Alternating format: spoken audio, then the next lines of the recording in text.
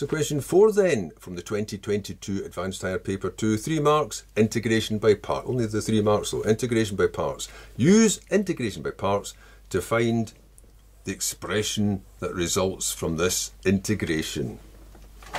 Now, you may well put a little formula down the side and identify the parts. I don't, because I just think if you can do that there, you can do it straight away here. And the first stage is going to be the same in both cases anyway. You may well put down something like, well, if you see an integral of 2 parts, where one of them you can recognise as the derivative of something, so you can readily integrate it, then the result would be integrate that, so you've got uv, minus, and now differentiate the other one, v dash. You may well put that down and then identify your u dash and v and so on. But essentially what you're doing is you're identifying something that can be integrated and identifying something, which is the other one, which can be differentiated, hopefully differentiated to form something simpler than what you had to start with.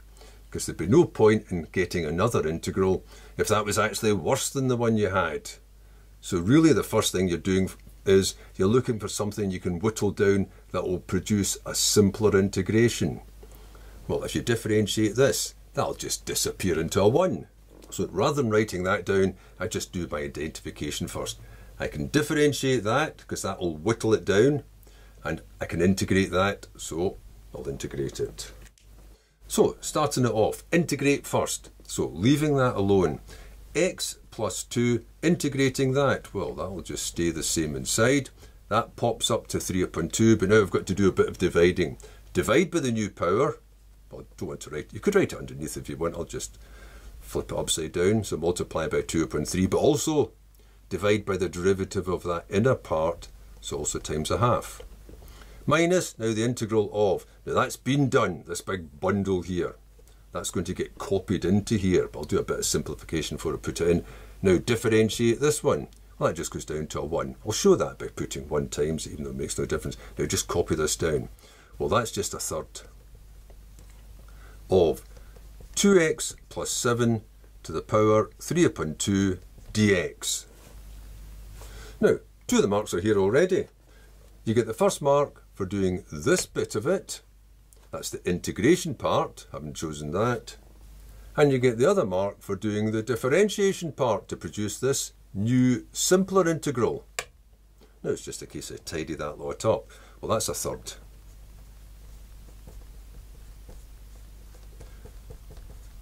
So that's that part done. Now I can take anything out of here, so that's minus a third of the integral of, and now it's just that, 2x plus 7 to the 3 upon 2 dx. Just lots of copying down now. So 1/3 of, just copy this down, x plus 2, 2x plus 7 to the 3 upon 2 minus 1/3 of. Now carry out that integration, because you can just do that by inspection, because it's a simple known function of a linear function. So that will just be the 2x plus 7, add 1 to the power, divide by that new power, also divide by the inner derivative. Now that you've finished all the integrations, there could of course have been some constant lurking about, so it can reappear. Now it's just tidy it up. It doesn't actually say tidy it up. It just says carry out that integration. So 1/3 of x plus 2 times 2x plus 7 to the 3 upon 2. Now this lot here, they cancel out, that's a 15th, minus a 15th of 2x plus 7 to the power 5 upon 2 plus c. That gets the last mark.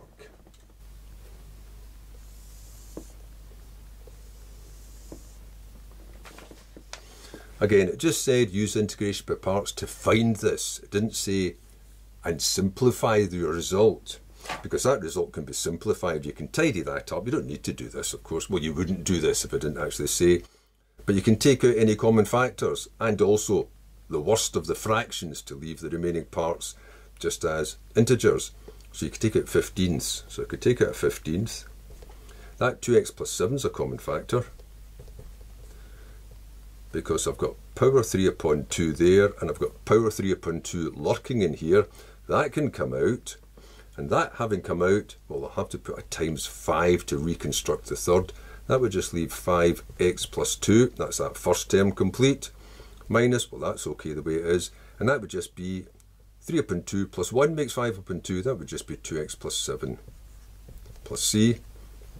So that would be a 15th, you don't have to do this remember, of 2x plus 7 to the 3 upon 2 of, now what have you got together, 5x minus 2x is 3x, 10 take away 7 is 3, well that's very handy, plus the c. Well, there's a common factor of 3 that can come out. 3 over 15, that's a fifth.